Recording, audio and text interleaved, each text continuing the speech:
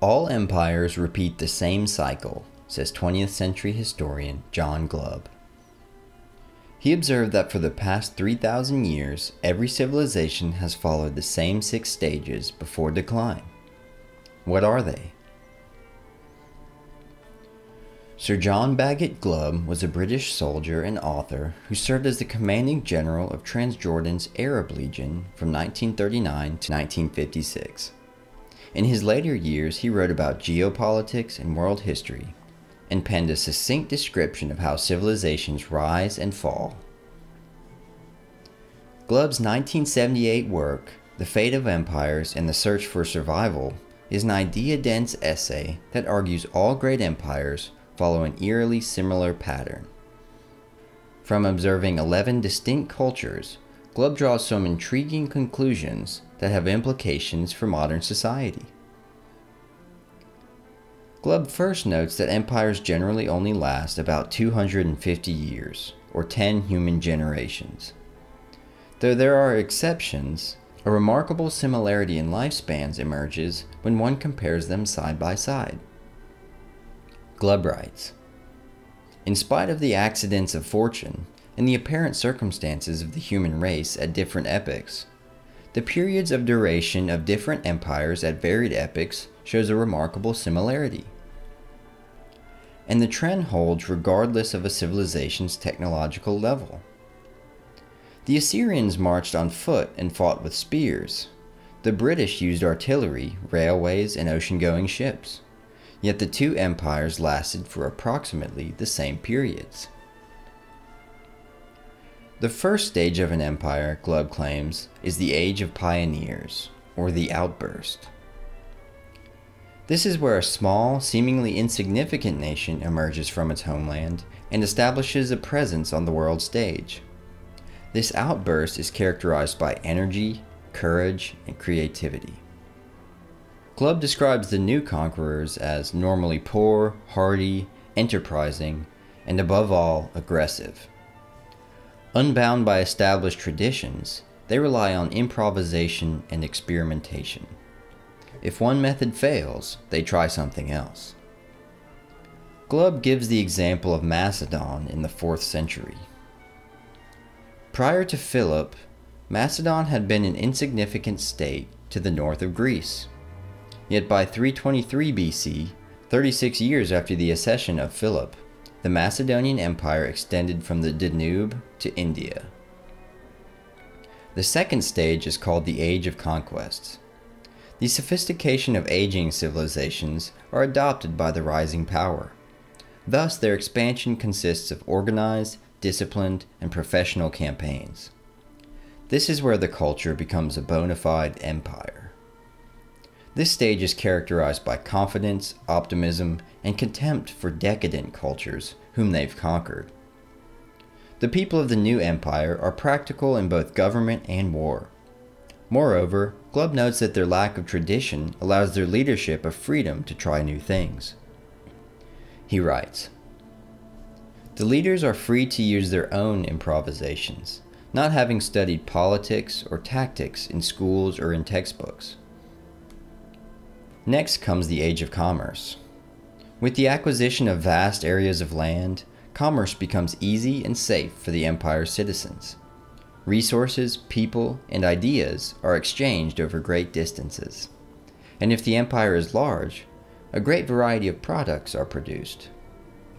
The Age of Commerce often overlaps with the Age of Conquests, but the public's values begin to shift.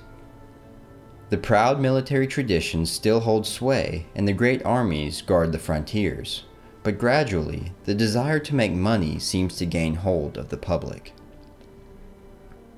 An honor culture is replaced by a mercantile one. During the military period, glory and honor were the principal objects of ambition. To the merchant, such ideas are but empty words, which add nothing to the bank balance.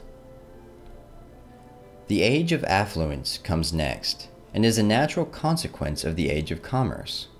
Monetary gain becomes the sole pursuit. Glubb writes, "The Age of Affluence silences the voices of duty. The object of the young and the ambitious is no longer fame, honor, or service, but cash.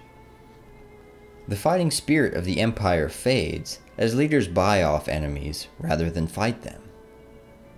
Subsidies instead of weapons are employed to buy off enemies.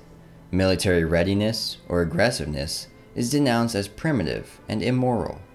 Civilized peoples are too proud to fight. The fifth stage in Glubb's model is the age of intellect, a period of scholarly activity that coincides with decline. Whereas in the age of affluence, the merchant class patronized the arts, now colleges and universities are given immense funding. Glubb noted that in his own time, he saw the US and Britain as undergoing this phase. When these nations were at their height of their glory, Harvard, Yale, Oxford, and Cambridge seemed to meet their needs. Now almost every city has its university. And once again, the energy of the society is directed toward a new goal. The ambition of the young, once engaged in the pursuit of adventure and military glory, and then in the desire for the accumulation of wealth, now turns to the acquisition of academic honors. The final stage of an empire is the age of decadence. It's characterized by a number of symptoms: internal division, an influx of foreigners, materialism and frivolity, a welfare state, weakening religion, and a defensive mindset. Empires decline amidst a cacophony of argument. Glubb writes that endless and incessant talking fails to solve political and social disagreements. Amid a babble of talk, the ship drifts onto the rocks. That is because cleverness cannot solve problems that require self-sacrifice.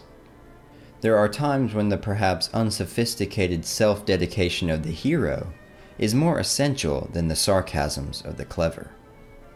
Glubb notes that internal strife is a hallmark of decline and gives the Byzantine Empire as a prime example. Civil wars and infighting preoccupied the empire until the Ottomans were already on their doorstep.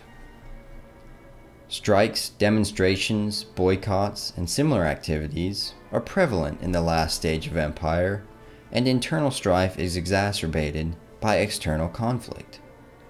Rather than unifying around a potential threat, the nation pulls itself apart.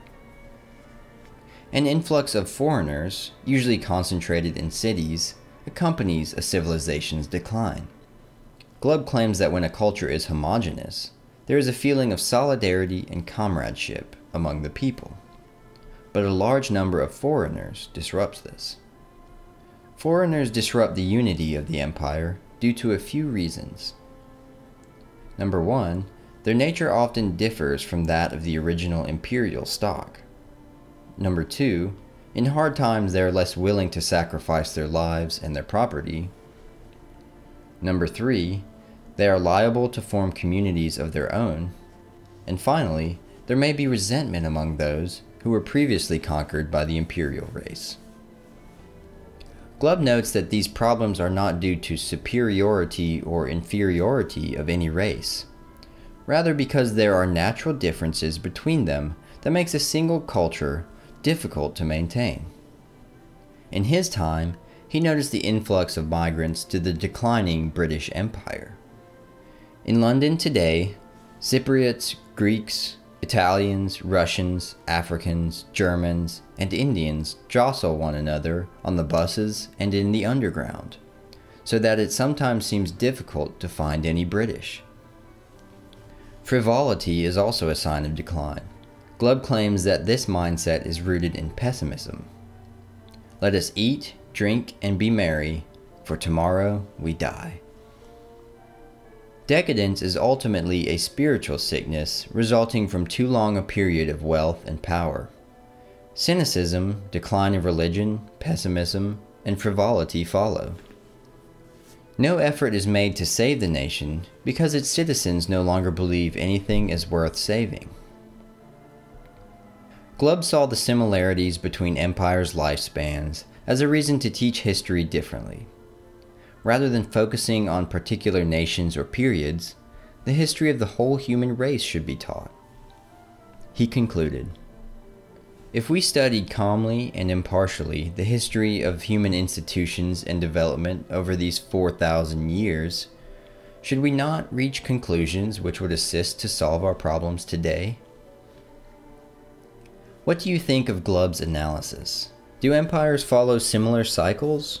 Are we destined to repeat the patterns of civilizations who came before us? And if so, which of Glubb's stages are we currently in? Thanks for watching this video. Please like, comment, and subscribe if you'd like more. Also, please check out our X account for daily content like this, and consider becoming a member of our channel to support our work. Catch you next time.